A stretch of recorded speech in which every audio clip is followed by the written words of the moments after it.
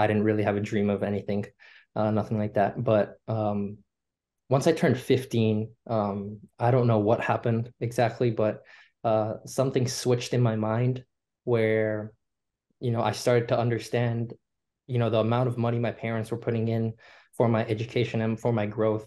And I decided that, I was never going to be the same person that I was my first 3 years there at IMG.